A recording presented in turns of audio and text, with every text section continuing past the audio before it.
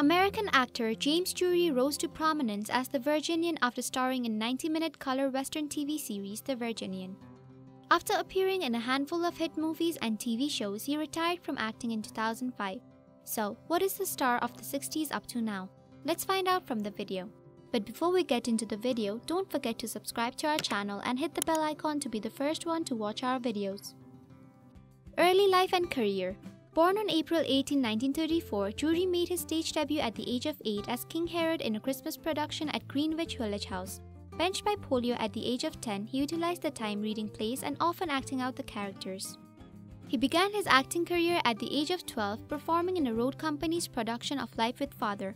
Following that, in 1954, he signed a film contract with MGM and appeared in a few parts in films but soon joined 20th Century Fox. He studied drama at New York University.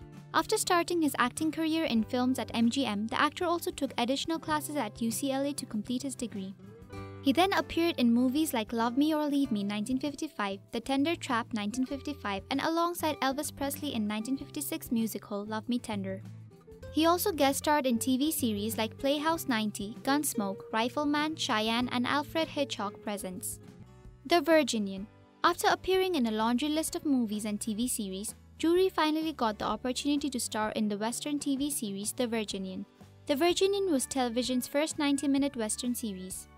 Drury appeared as Virginian in all 249 episodes of the show. The show ran for 9 seasons and had one of the most demanding production schedules.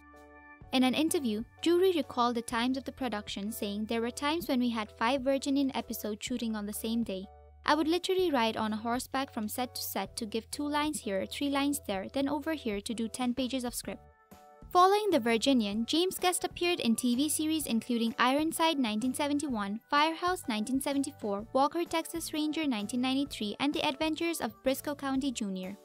In 1991, he was inducted into the Hall of Great Western Performers at the National Cowboy and Western Heritage Museum in Oklahoma City. Since then, he has also played minor roles in movies like The Gambler Returns, The Luck of the Draw 1991, and Maverick 1994. The actor's last position was in the 2005 crime drama movie Hell to Pay. In 2003, he was a guest at the Western Film Fair and was reunited with his The Virginian cast members including Gary Clark, Randy Boone, and Roberta Shore. Life after retirement. Following his last appearance as JT Coffee in Hell to Pay, Drury has been enjoying his retirement and has been a regular participant in shooting sports such as skeet, trap, and cowboy shooting. The actor believes that it is one of the best ways to teach all kinds of people, men and women, young and old, to handle firearms and shoot safely and responsibly. In an interview on June 23, 2019, the 85-year-old James recalled his The Virginian friends and co-stars. He also appreciated the well-wishers and felt wonderful to see that the show is still viable after all these years.